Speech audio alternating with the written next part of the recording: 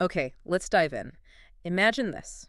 It's September 2023, and you're a seismologist, right? Anywhere on Earth. And you start seeing this, well, this really bizarre signal on your equipment, Hmm. an ultra low frequency vibration showing up globally, and it just stays Hmm. for 9 solid days. Yeah, 9 days. And then, just to make it weirder, after it faded, it came back about a month later.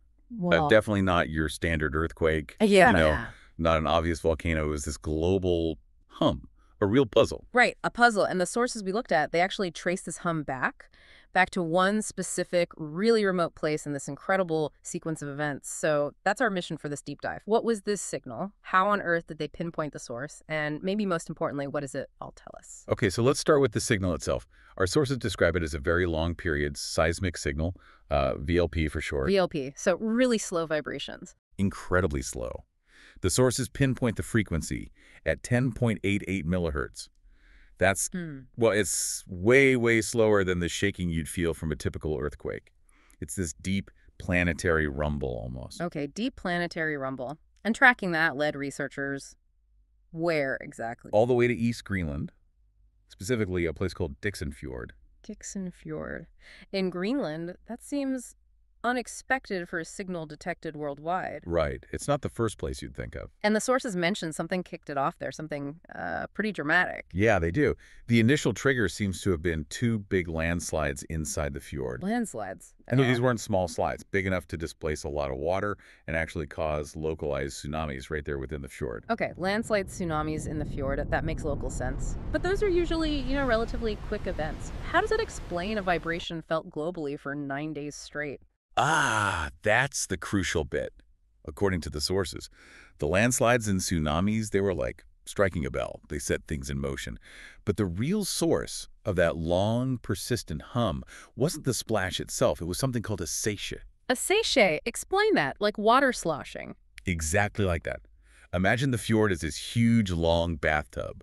The tsunamis basically got the water sloshing back and forth, end to end. This standing wave, the seiche, just kept going, resonating. So wait, the rhythmic sloshing back and forth of this huge amount of water in one remote fjord, that motion itself created a seismic wave strong enough to travel through the Earth. That's what the evidence points to. And be picked up by instruments all over the planet. That's kind of mind-blowing. It is pretty amazing. How did they confirm it? How did they know it was that specific seiche causing the global hum? Right, because correlation isn't always causation. But here, the sources say they used satellite data. It was an inference, basically, linking the seismic signal with what they saw from space. And they specifically mentioned using NASA's SWOT satellite mission. SWOT. Okay, yeah, that makes sense. Surface water and ocean topography. That's its job, right? Measuring water levels. Precisely. So, with SWOT data, they could literally see the water level oscillating in Dickson Fjord. They could measure the height changes, the timing of the sloshing. And it matched. It matched. They could directly correlate the motion of that seiche, its frequency, its timing, with the VLP seismic signal being recorded globally. That was the smoking gun, so to speak. Okay, let me try and connect the dots here for everyone listening. You have these big landslides in this remote fjord in Greenland. Yep. They cause local tsunamis. These tsunamis start this massive, continuous sloshing the seiche inside the fjord. And that persistent sloshing generates this very specific, very slow seismic vibration. The 10.88 millihertz signal. And crucially, satellites like SWOT could actually measure that sloshing, confirming it perfectly matched the timing and frequency of the signal picked up by seismometers worldwide. You got it. And the sources really emphasize the significance here. This was apparently the first time they could directly observe this whole process, the seiche generating a global signal using satellite altimetry like SWOT. So it gave them new, direct proof. Exactly. New insights into this link between what happens with water on the surface, even in remote places, and seismic signals felt across the entire planet. It sort of connects surface water dynamics and deep earth vibrations in a new way. Wow. Okay. So wrapping up this deep dive then. Okay. We followed this weird global hum all the way back to Dickson Fjord in Greenland. Quite the journey. Yeah. Uncovered this chain reaction, landslides, tsunamis, this persistent seiche, and then the satellite confirmation nailing it down. From a quiet fjord to a planetary pulse. It really makes you think, doesn't it? Like, why is this story so intriguing for you listening?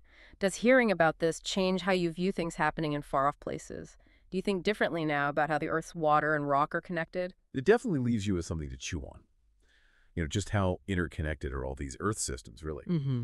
That an event seemingly contained in one fjord can send out these vibrations felt literally around the world. It's a pretty profound thought.